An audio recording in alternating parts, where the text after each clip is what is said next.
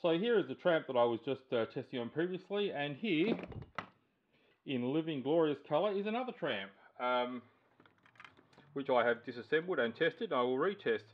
I will plug in the TNR, the international version of the TNR, on this international Tramp, which is plugged in, which is affixed to the bottom of this quad. Let's hope that's in the right place. I shall now test the frequency. Get freak.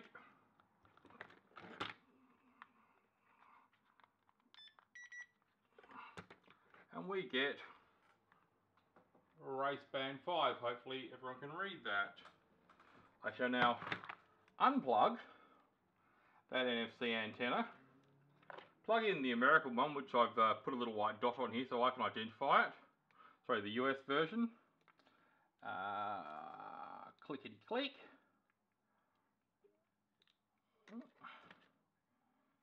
I say clickety click, get in there, you little dog. There we go. Let's now read that.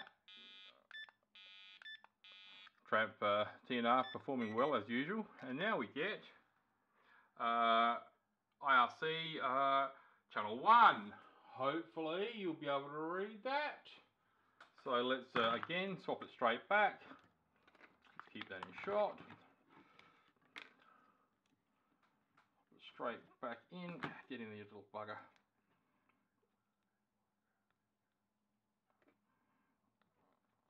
And back over again.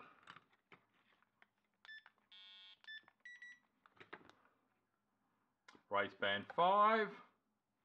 And let's bring that other quad back.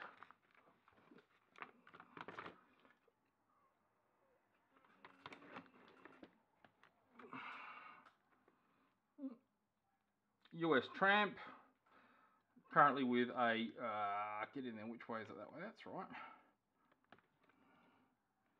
How do your fingers work? Upside down, Miss Jane. US Tramp. Version 2, you probably can't see that. International version of the antenna. Says race band 5. Now we will plug in the US version of the antenna.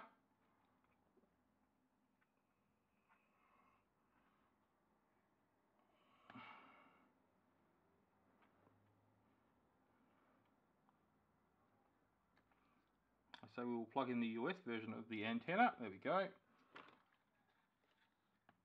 And we get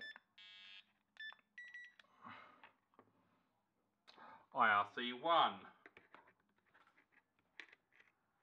So